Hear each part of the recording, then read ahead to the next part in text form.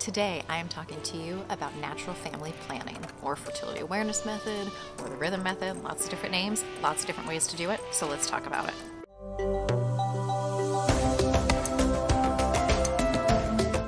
Welcome back, everyone. My name is Dr. Jennifer Lincoln, board-certified OBGYN, and I'm so excited to cover this topic today because I think it's one that we traditionally, as OBGYNs, don't go into enough. And so I'm outside covering it because I thought I'm talking about natural family planning, so I should be out in nature. Get it? Like it's a joke. It's funny. It's also ridiculously hot outside today, so if I pass out today, please send help. Just kidding, I think. Okay, so we're going to just jump right into what natural family planning is, and then I'm going to go down and talk about each different method because there's lots of different ways to do this, and it's important to understand all your choices so that you can decide what might be best for you if you choose this option of birth control. So it can be called natural family planning, fertility awareness method, the rhythm method, lots of different names, but what it is all based on is that you can get pregnant from 5 days before you ovulate until 1 day after you ovulate or release an egg because of how long sperm can live in the reproductive tract. And so knowing all of that, you can time when to have sex and when not to have sex so that you don't get pregnant. And how effective is it? Well, it's got a big range, about 77 to 98% effectiveness. And the reason it varies is because it has to do with exactly how you're doing this and also how dedicated you are. So in order for these methods to work, and they can, you've got to be dedicated and use them as they are intended to. Benefits of this method: this is great for people who want to not get pregnant and use birth control, but not use any hormones. What's also nice about it is that you really learn how your body works and you can really understand your cycles. And so you can see something maybe even earlier than somebody who's not paying so much attention to their cycles if something's changed, and it might be a reason that you want to go see your healthcare provider. Another awesome reason is that when it comes time to wanting to get pregnant, you are so ahead of the game because you understand when you ovulate, when you might get pregnant, when to have sex. So you can really use this for not getting pregnant as well as getting pregnant. But there are some drawbacks, and it's really important to cover these. Number one, it takes dedication. This is not as easy as popping a pill. For some people who get used to this and it becomes part of their daily routine, yeah, it's going to feel easy to them. But it really depends on you using the methods appropriately. There's not a lot of wiggle room for user error.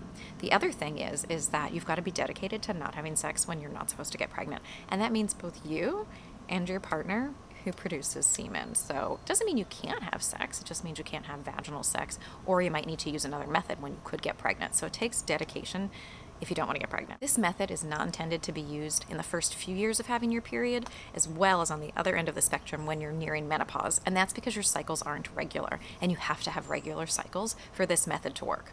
Now, what does regular cycles mean? I will cover that because it actually depends on which specific method you're using. Lastly, one of the other drawbacks of this method is that it might not be reliable if you've got other issues going on, such as other health issues, vaginal infections, taking certain medications. So it just depends, and that's why it's really important if you're considering this method to review it with your healthcare provider. I'm going to tell you right now, my show notes is always good. I always work really hard to put good resources in there, but it is like for this YouTube. And the reason is because there's a lot of information to absorb here, and I think it can be easier if you are interested in a method to go deeper into it on your own. And so I've got a ton of references and resources in the show notes that I really want you to look into. And one of the things I want you to look at first is this infographic from the British Medical Journal. It's an interactive infographic. You can click on it and say, okay, I want to do the standard days method. How does that work? What's the wiggle room? What's the failure rate? It's just a really, really great interactive infographic, and I think you could benefit from checking it out. Let's jump into the methods. First one up, the calendar method. Using just this method alone is about 81 to 86% effective in preventing pregnancy. So better than nothing, but not the best thing we've got out there. The way that it works is you need to track your cycles for at least 6 months before you use this method, because you have to see what your cycles are doing, and you have to make sure that they're appropriate for using this kind of method. So again, takes some dedication. And a quick review on menstrual cycles. Cycle day 1 is the first day of the full flow of your period, and then it goes till however long, till the last day of bleeding before your next period. That's the last day of your cycle. So the first day that you bleed, full bleed, is day 1, and let's say your next period comes on day 29. That means that the last day of that cycle was day 28, so you have a 28-day cycle for that cycle. What you need to do in that 6-month period is track all of your periods and note how long your cycles are and write them all out. Here's an example of what that might look like. And if you look at these cycles and any of them are shorter than 27 days, this method is not for you.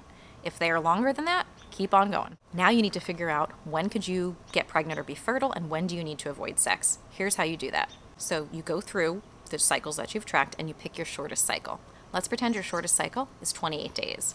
What you need to do is now subtract 18 from it. So you get 10. So what you do in this current cycle is go from cycle day 1, count out to 10 days. That's when you need to stop having sex or start using a different form of protection like condoms, because that's the first day of this cycle where you could get pregnant. Now you go back to those cycles that you tracked, find your longest cycle. Let's pretend it's 30 days. Now you need to subtract 11 from it. So for example, you get 19. Now you count 19 days from your cycle and mark that. That is the last day that you need to abstain from having sex. The drawbacks of this method, well, you can't use it if your cycles are shorter than 27 days, and it can be confusing. It involves some math and really making sure that you're not getting things wrong, because missing a calculation means that you could get pregnant. However, there are apps and things that can help with that, but again, it does take some dedication. Method number 2, the standard days method. This can be about 88% effective with typical use and 95% effectiveness with perfect use. Keeping in mind that few people are truly perfect, I think it's really important to go off of the typical method effectiveness rates. But hey, you might just be that person who is super dedicated, never misses anything, and so for you, it's going to be more effective. How to use this method. So you need to track your cycles for a few cycles, the more the better, to really understand where your cycles are at and see if you're a candidate for this method. Your cycles have to be 26 to 30 days long in order to use this method. If they're longer or shorter, this method is not for you. And so if you fall within this range and you can use this method, you need to avoid sex between days 18 and 19 because that's when you could be most fertile and you could get pregnant. There's a couple cool ways to help you do this. So if you go to the cyclebeads.com website, which is here, and I've also got it linked in my show notes, they actually sell little color-coded bracelets that can help you keep track. There's also an app for it too, so you can use it on your phone. And there's a lot more information about this method and how it works and the research behind it on their website, so you can go check it out. Really, the drawbacks of this method is that your cycle has to fall within 26 to 32 days. Otherwise, you can't use it, and you have to make sure that you're actually keeping track of your cycles. Third method, cervical mucus monitoring, also known as the ovulation method or the Billings method. I tend to call it cervical mucus monitoring. Here's your stats. 78% effective with typical use, 97% with perfect use. This is based on the fact that your cervical mucus changes throughout your cycles, and you can track it using a calendar to see if you might be fertile at that time. Here's an example from Planned Parenthood that shows how somebody has tracked it, and based on they can see where their patterns are, they can see the days that they need to avoid having sex. So you can do this a few different ways to check your cervical mucus. So before you pee, you can wipe and put the mucus between your fingers, and it can really help to kind of see if it's stretchy or sticky. And I know this may sound gross, but guys, it's your body, it's not gross. So you can see the discharge that way. You can use the discharge in your underwear, or after cleaning your hands, you can put one finger into the vagina and get some mucus on your fingers that way and check. And so when you're tracking your mucus, the unsafe days or the days that you should avoid vaginal sex is when the mucus is slippery, because that can indicate that you are ovulating. But also 3 days before and after. And so if you're saying, well, Jen, how does that work for me? Because you're telling me that until it's slippery for those 3 days beforehand, I could actually get pregnant. Well, you're right. So you kind of have to get to know your pattern and see where you track. So that is one of the cons. Other drawbacks to this method is that some people just don't make a whole lot of discharge. So even throughout their cycle, they can't really see where they're at. So you don't want to use this method if that's the case. And another reason this might not be the best method, other issues can cause changes in your cervical discharge. So infections, using products like douches, which please don't use, please. Also, if you're breastfeeding, this isn't a reliable method, and also having sex. So you can't have sex and then rely on this model because that can change your discharge. So it's really good to use this method for at least one cycle to see where you're at before relying on it on birth control. And it can be really helpful to go and see your healthcare provider to talk more about how to do this too. Okay, moving on to the fourth method, the 2 days method. And this is 86% effective with typical use and up to about 97% with perfect use. Think of this as a simpler version of the cervical mucus method. So what you're going to do with this method is you're going to ask yourself 2 questions. You're going to ask yourself, have I had discharge today? And also the day before. If either of these is yes, then you need to avoid having sex or use something like condoms, because that could indicate that you could be fertile or ovulating. The benefits of this method, it's a lot simpler, and it's really good if your cycle length changes because you're just concerned about today and the day before. The downsides of this method, you need to have 3 sex-free days in between using it in order for it to be reliable, because remember, as I just said, having sex can change your discharge, especially if somebody ejaculates inside of you. And so you have to be abstinent for 3 days beforehand if you're going to rely on this method. Okay, 5th method. Yes, there's a lot. The basal body temperature method, or BBT, and I feel like this is one most people tend to be familiar with. Effectiveness, we've got 93% with typical use, so pretty good for a typical use method, and 98% with perfect use. So this is all based on the really cool fact that when you ovulate, your temperature goes up by about half a degree to a degree, and then it stays up for a few days. So when you look at your cycle here, your temperature would be a little lower, and then you ovulate and it goes up, and you can see where ovulation occurred, which I think is really cool. And since we know that you're fertile about 2 to 3 days before that temperature spike going up, once you've seen where your cycles are, you can understand when you might be fertile in coming cycles and abstain from sex the days that lead up to that temperature increase. So here's how it works. You can't just use any thermometer. You have to use one that's sensitive enough to those tiny changes that I talked about. And so there are specific basal body temperature thermometers that you can order, and they're not that expensive. What you need to do is you need to check your temperature the first thing in the morning. So even before you pick up your phone, before you're laying around in bed, first thing in the morning when you wake up, you have to make sure that you've had 3 hours of uninterrupted sleep beforehand. And like I said, before you get out of bed, and you need to track this daily.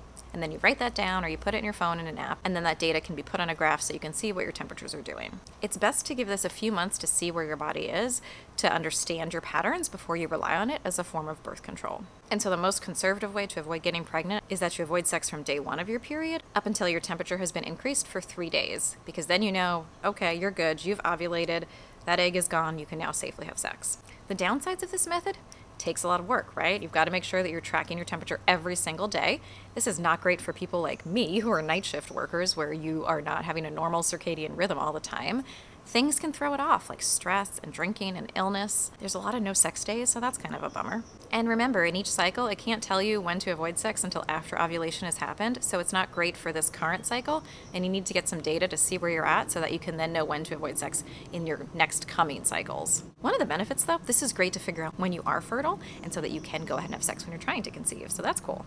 There's actually an app called Natural Cycles, which is FDA cleared as a form of birth control using this method. And so you can see here, this is an example of what a graph would look like with your data. And you can go to their website and see what it's like and check it out. And I've also got tons more info in my show notes, as I've already said. Lastly, number 6, I think we're at, the Symptothermal method. And I feel like if you're gonna do natural family planning, this is like really where it's at, because it takes into account a bunch of things together to help figure out when you might be most fertile.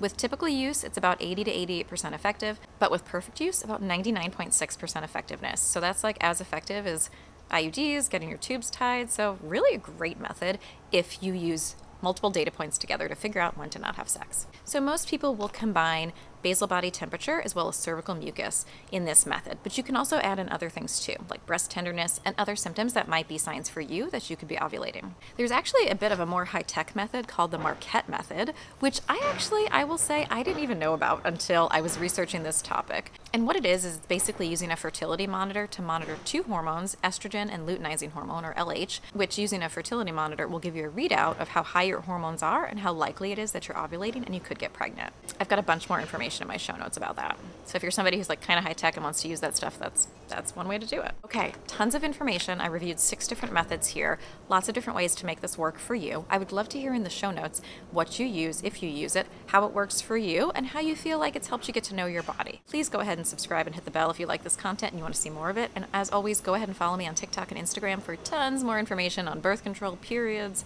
sex, all that good stuff. I cover it all. Happy family planning, friends. Stay safe.